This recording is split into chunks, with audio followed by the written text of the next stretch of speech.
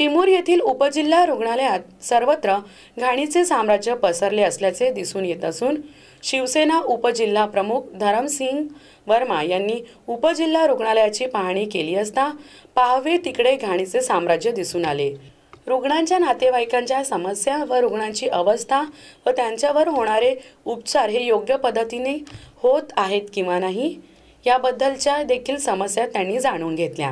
या रुग्णालयात पिण्याच्या पाण्याची अवस्था अतिशय बिकट आहे, तसेच शौचालयाची दुरावस्था झाली असून शौचालयात पाण्याचे फवारे काही ठिकाणी अतिशय घाणेरड्या अवस्थेचे शौचालय आढळून आले।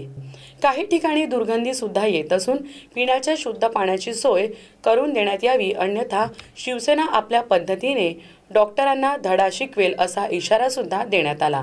यावेळी उपतालुका प्रमुख देवीदास गिरडे, केवलसिंग जुनी, मनोज तिजारे, उपशहर प्रमुख विजय गोठे आदी उपस्थित होते।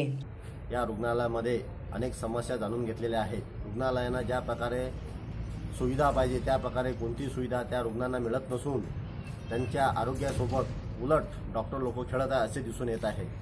आज या पिण्यासाठी पाणी ज्या रुग्णाला पाहिजे त्या प्रकारे तिथं जे मशीन लावलेली आहे त्या मशीनमध्ये पाण्याची व्यवस्था एक घाणेरडा ग्लास ठेवलेला आहे, पाणी साचलेलं आहे, खाली दुर्गम भाग आहे, पूर्ण आरोग्यास पिण्यायोग्य पाणी नाही। त्याचप्रमाणे आतमध्ये संडास बाथरूम आहेत, संडास बाथरूममध्येही कोणती पाण्याची व्यवस्था नाही आहे, सर्व घाण आहे, स्वच्छता नावाची वस्तू इथं दिसून देत नाही।